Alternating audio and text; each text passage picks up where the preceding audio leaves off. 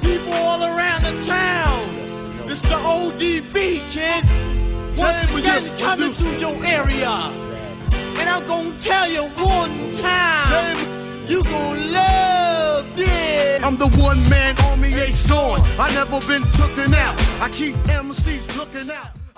He was just a regular man to us, a regular daddy, father figure.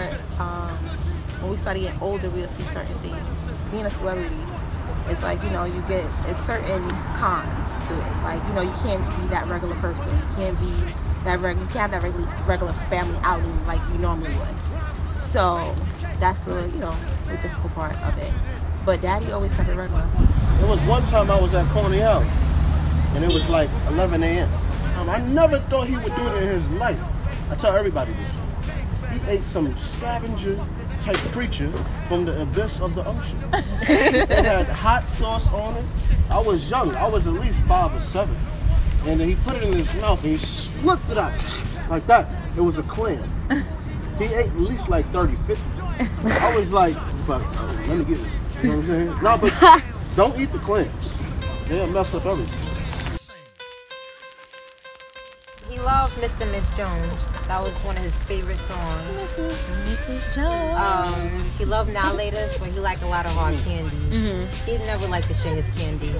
Not even We were like, Daddy, can we have some? No. He didn't want us to be tied into the music industry.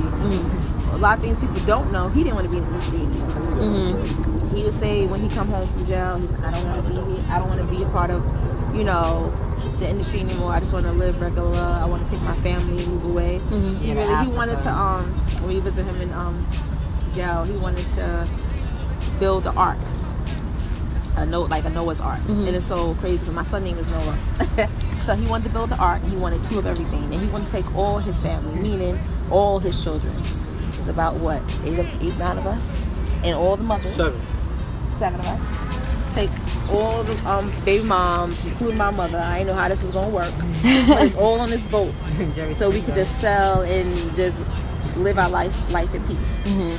So he didn't want to come back to none of this. He didn't want my brother being in music. He wanted us dealing with none of this. His initial reaction when I said I didn't want to be a musician, he was like, "You can't rap." You know, he did it just like that. I was like, I was small. It's like, damn. He never, really said anything that I could do. So when he said that, it was like, what he was doing is like, I can't live up to your expectation. So you already know I attempted. And it's still higher levels to reach. How y'all seen him on TV? That's how he That's was. how he was. That there was was his no dynamic. act. There was no show. That's who he was. So he was digging up his nose. You doing it to me right now.